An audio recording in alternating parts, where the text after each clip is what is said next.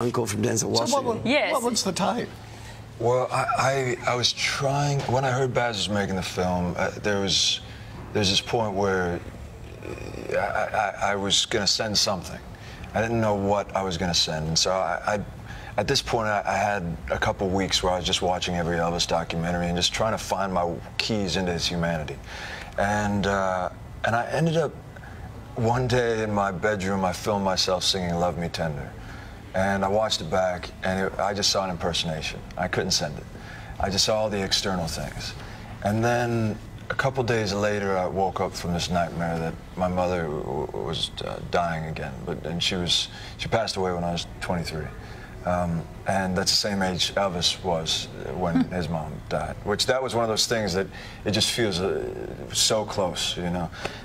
So I got up that morning, and you know that thing where you're like, it's just going to be an awful day. You feel that way when you wake up, and I thought, what would Elvis do with this feeling? And he would always put it into song. So I sat down at the piano. My hair was a mess. I was in a bathrobe, and I filmed myself singing Unchained Melody. But rather than to a romantic partner, I sang it to my mom.